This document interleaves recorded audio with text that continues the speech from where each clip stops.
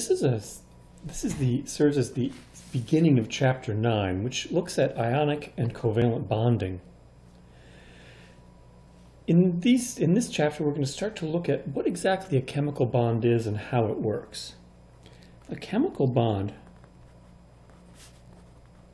let's define what it is. It's a strong attractive force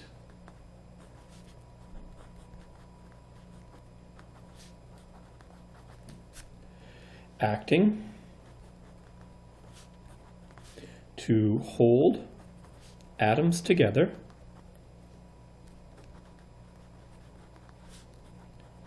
to form a compound. So a chemical bond is the means by which nature holds atoms together to make chemical compounds. Chemical bonding involves valence electrons.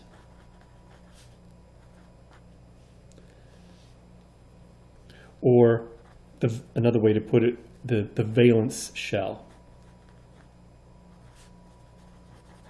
Either way, what it means is that really chemical bonding happens with the valence electrons only. The core electrons are not involved in chemical bonding. For the representative elements or the main group elements,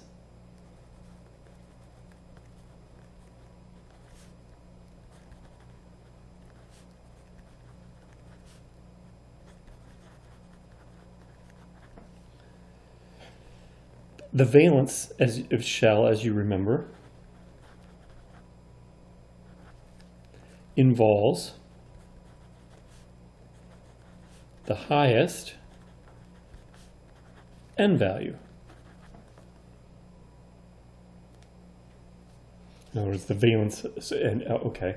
So as an example, well, actually, before I do that, so representative or main group elements, for those. The valence electrons involve the highest N value. For transition elements, just so that we have this,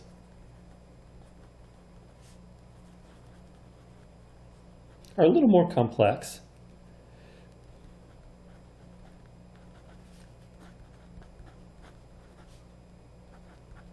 May involve the N-1d electrons. So I'm going to get a periodic table here and just look at this. And as you recall, 1, 2, 3, 4, the s orbitals, the p, and the d. And what we're saying is that for the main group elements, the representative elements here and here,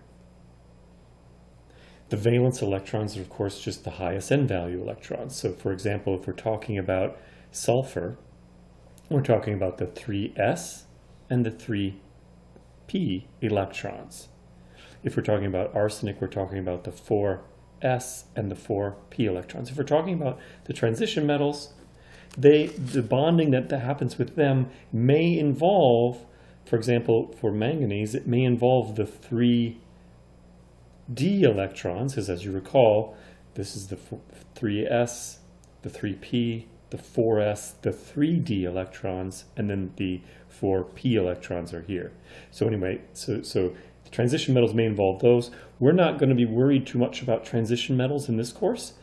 Our interest in chemical bonding is mainly going to be with the main group elements here.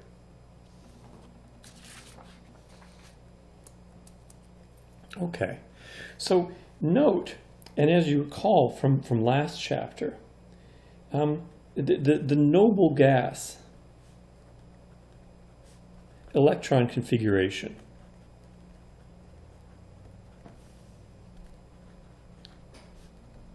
ends in NS2 NP6. Okay, and well for helium it's 1s2, but what we're talking about here are, for example, neon, argon, krypton, the electron configurations, the valence electrons, have a filled shell, right? The S electrons are filled and the P electrons are filled. So you have this this electron configuration that looks like NS2 and P6, whether the N is 1 or 2 or 3, or sorry, 2 or 3. If it's 2, we're talking about neon. If it's 3, we're talking about argon. If it's 4, we're talking about krypton, and so on. 5 would be xenon. Okay.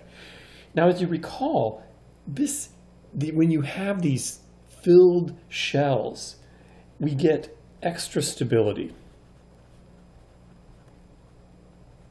We saw in the last chapter that you get a certain amount of extra stability when you have a half-filled subshell, but when you have a filled shell, you get this extra stability that's uncommon, and hence the energetics of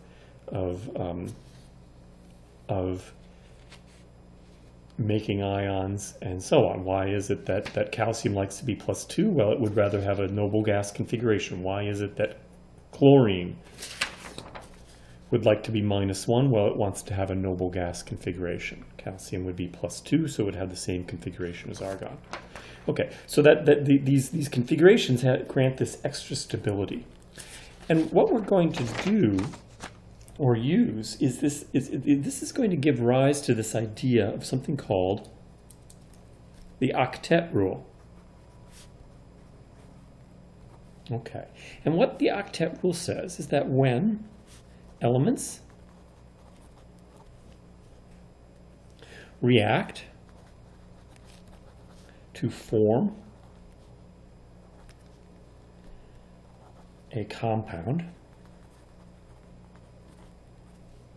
they try to achieve a noble gas configuration.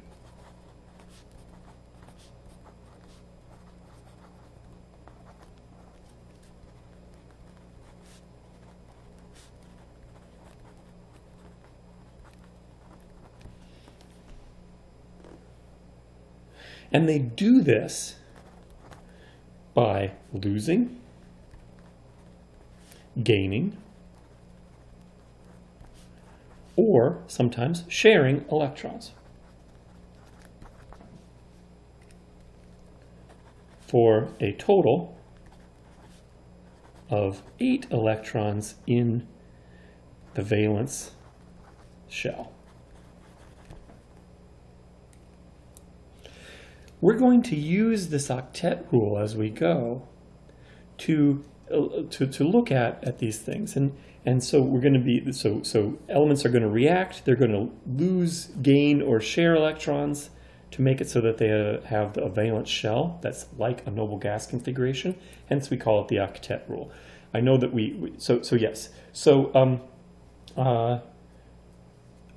going to look at 2 different types of bonding that happen to make it so that elements, when they form compounds, can satisfy the octet rule. One of them is called ionic bonding. We'll look at that in the next 2 videos.